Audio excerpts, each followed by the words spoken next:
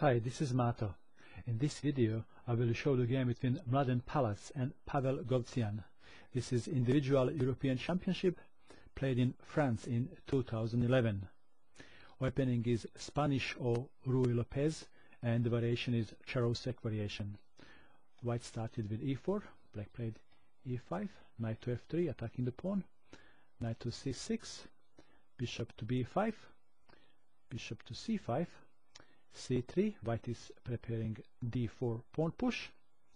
That's why black played bishop to b6, d4, knight to f6, knight is attacking e4 pawn, knight takes on e5, knight takes, d takes on e5, and now the best move is of course knight takes on e4, and that's what black did. So knight and bishop are attacking f2 square. You would expect perhaps white to castle. Instead white ignored this threat and played queen to g4, attacking both knight and pawn on g7. Black captured with bishop on f2 check, king to d1, and now black would like to play d5, but this is not possible because bishop is pinning d7 pawn. That's why black played a6, hoping for this variation,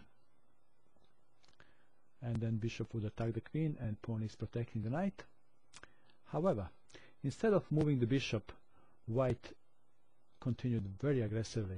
Queen takes on g7 attacking the rook, so the obvious move rook to f8 was played, and now again instead of moving bishop to d3, knight to d2,